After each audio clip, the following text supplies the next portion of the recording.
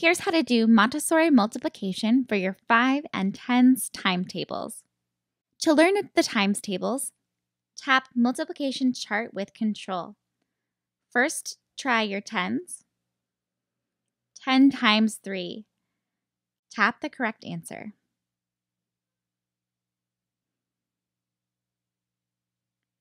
These boxes give you a hint to help you see on the multiplication chart where the answer is.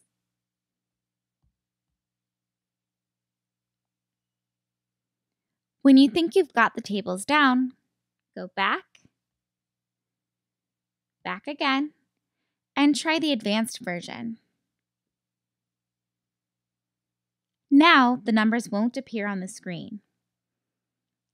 10 times 30 is 30. When you finish with your 10s, you can also try your 5s, multiplication by 5s. When you're ready, tap play. But don't forget to come back to SkyMath when you're done.